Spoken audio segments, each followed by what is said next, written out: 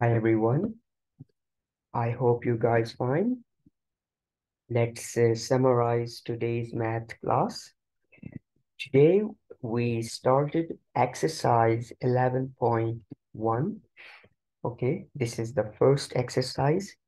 In yesterday's class, you learned about angles, half turn, quarter turn, and the full turn. Okay, so let's talk about clockwise and anti-clockwise. Before we start this exercise, we need to find out what is clockwise and what is anti-clockwise. So here is the screen whiteboard. Let me draw, a circle for you. Okay, here is a circle. Can you see it?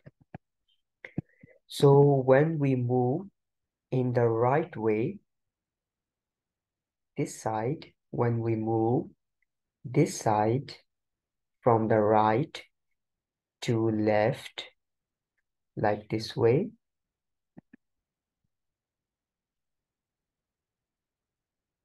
we call this clockwise. We call clockwise,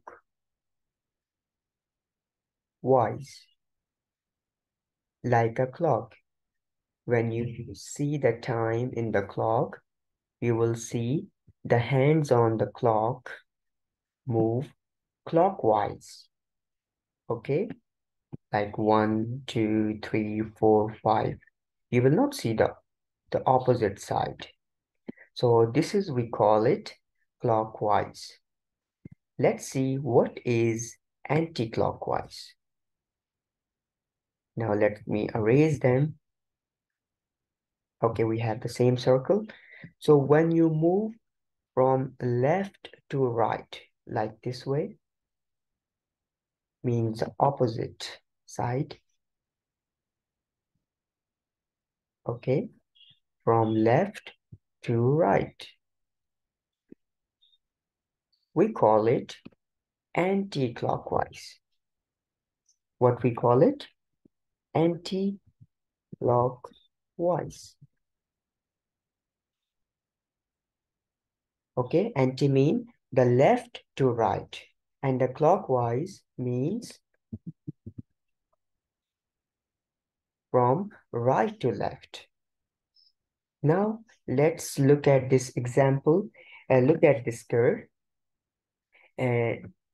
She's standing between different shapes, like a sphere. It's look like a circle football. Okay, and here is a cone. Here is cylinder, and here is cube. We have four shapes. So which way should this child turn so she can see the cube? Now you have to guess which way the girl had to move to see this cube. So what do you think, clockwise or anti-clockwise? So she could turn both ways to see the cube. Okay, clockwise and anti-clockwise. She can see both sides. How? Look at this. Now when she move clockwise, she will see first sphere, then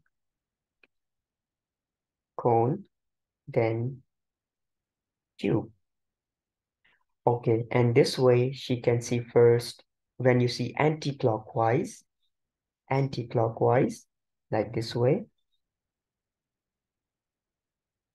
So she can see first cylinder, then she can see the cube. So both sides are perfect to see this cube, but you can see more faster in the anti-clockwise. So guys, we learned that what is clockwise and anti-clockwise.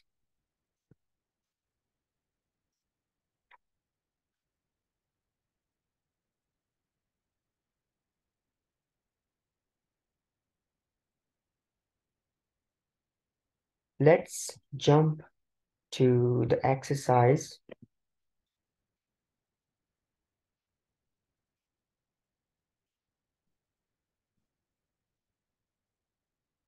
Okay, so here is a tortoise. Okay, the tortoise always looks in the direction he is walking. He travels along the green path. So here is the tortoise, and she wants to move in the green path.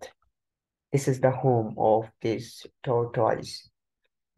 Now, how many times did he turn a quarter turn clockwise?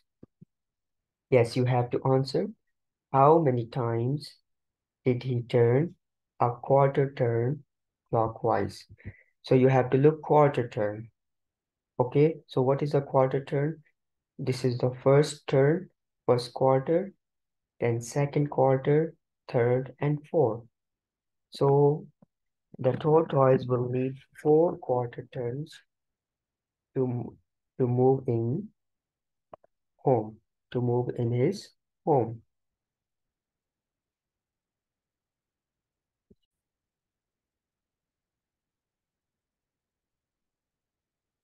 So guys, how many times did he, the tortoise, turn a quarter turn clockwise? Quarter turn clockwise. Okay, so it will be 1 and 2. Okay, 1 and 2. 2 will be clockwise and 1 and 2 will be anti-clockwise. So you have to answer 2 clockwise and 2 anti-clockwise. And how many right angles? Right angles mean the L shape. It can be different like, okay. So it's gonna be 1, right?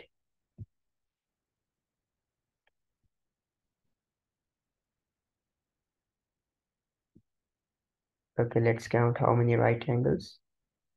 1, then 2, okay, then 3 and 4. So there will be 4 right angles to move this turtle to his home. So you have to answer 4. Okay, 2, 2, and 4.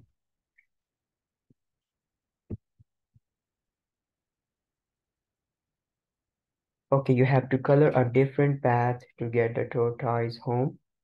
So how many quarter turn clockwise?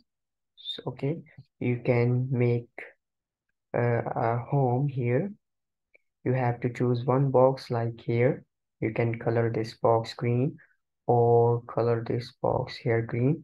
You can choose any home here and find a tortoise home. So you can find how many quarter turns clockwise, how many quarter anti-clockwise, and how many all together, right? So this activity you can do at home.